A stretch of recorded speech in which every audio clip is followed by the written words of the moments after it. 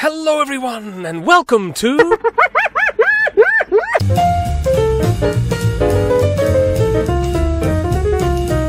This is the Levant in Western Asia, and here's Lebanon. Now let's have a look, shall we? The story of Lebanon is a very, very ancient one, leading way back to those indefinite days of stones and bones. The people of archaic Lebanon were among the first to build urban settlements, the city of Jubail, or Byblos, being one of the oldest cities in the world. Lebanon made up a major portion of the Semitic-speaking Canaanite civilization, city dwellers, farmers and shepherds, described in the Bible as the enemies of Israel. The Canaanites were involved in the Hyksos conquest of northern Egypt around 1650 BC. 2 centuries later, however, the land of Canaan was conquered by the Egyptians under Thutmose III. So Lebanon fell to Egyptian rule and influence until the time of the Bronze Age collapse, after which Lebanon's famous Phoenician civilization rose to prominence. The Phoenicians are best known for 3 things. First, inventing the alphabet. Second, Tyrian purple, a costly dye extracted from the secretions of certain species of sea snail. And third, being the finest mariners of the ancient world. The Phoenicians, whose 2 major cities were Tyre and Sidon, established a vast commercial enterprise, with trading posts and colonies planted all across the southern Mediterranean, the greatest being Carthage in present-day Tunisia. The Greek historian Herodotus records an account, which he disbelieved, that Phoenician sailors circumnavigated the continent of Africa. King Hiram of Tyre, according to the Bible, allied with Israel's King Solomon, to whom he sent workers, gold, and Lebanon's legendary cedar wood for the construction of the first temple in Jerusalem. The biblical account also mentions the later marriage of a Phoenician princess to Ahab, king of northern Israel, the infamous Jezebel, who persecuted the prophets of Israel's God. Both northern Israel and Phoenicia ended up conquered by the Assyrians, who ruled until the Babylonians took over, who ruled until the Persians took over, who ruled until the Greeks took over, who ruled until the Romans took over. Throughout all these centuries, the Phoenicians persisted in their maritime merchant mastery and adopted the manners and customs of their conquerors. Lebanon was one of the first places Christianity spread to in the 1st century. Indeed, Jesus himself had traveled to the region, where he healed the daughter of a Syro-Phoenician woman. The new Christian faith was often subjected to persecution by the Roman authorities, and thus, in Lebanon, groups of believers sought refuge in the mountains. More citizens of the region converted in the 4th century, after the missionary efforts of the followers of the Syrian mystic monk Marun. These Christians became known as Maronites, and they exist to this day. Lebanon also became one of the earliest lands introduced to Islam, after being conquered by the Arabs in the 7th century. Under the first 3 caliphates, Lebanon was part of this province, and the language of Arabic steadily became the common tongue. In the meantime, an esoteric syncretist religion arose in the 11th century, whose followers, called the Druze, make up about 5% of the country. After the First Crusade, the French nobleman Raymond of Toulouse initiated the conquest of a Levantine chunk, of which Lebanon was a part, called the County of Tripoli. The late 13th century saw Lebanon captured by the Mamluk sultans of Egypt, who ruled until they were conquered in the early 16th century by the Ottoman Turks under Selim I.